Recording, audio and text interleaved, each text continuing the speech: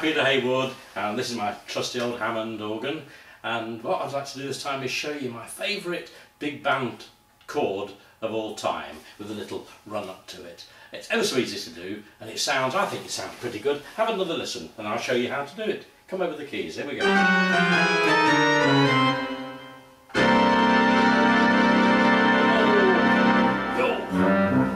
Come over the keys and I'll show you how it's done.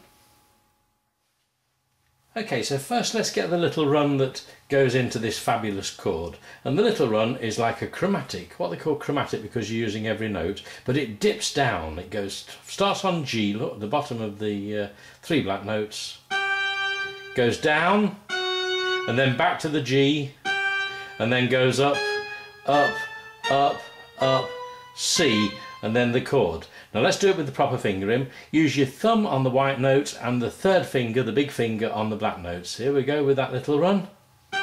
Thumb, 3, 1, 3, go up,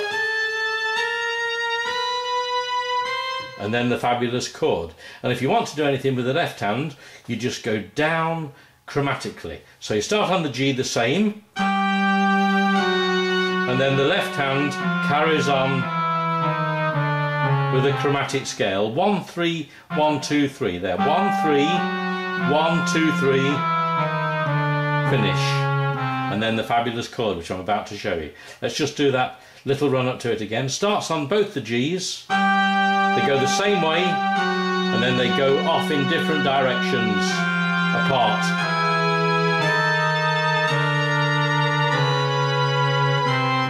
Now,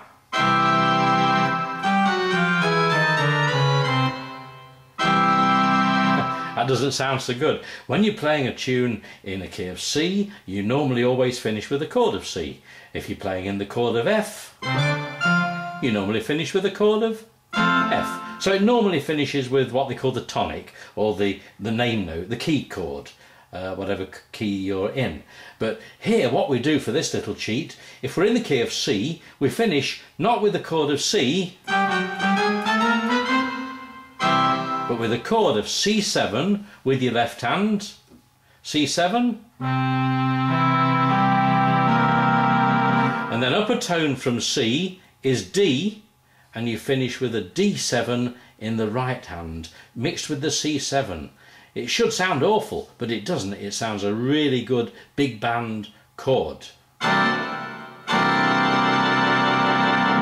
It's so easy to work it out. It's a C7 chord with your left hand instead of a chord of C to finish with. Chord of C7, up a tone next door to C is D, and make a 7th chord on the D. Mr. Smith, play.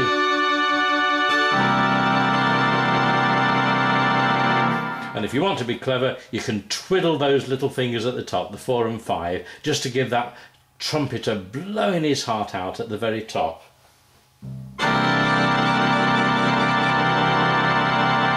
So now let's just do it in one more key. If we were in the key of, say, G major, you'd finish with a G7 chord there.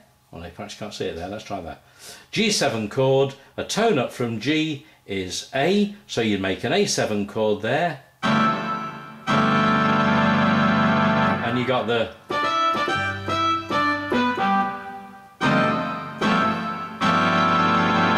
So let's just do it one more time in the proper key, in the key of C that I've just shown you, because I know that we're on the screen with that. So let's do the ending. Bum. Here we're going to finish now. Run apart. C7 and D7.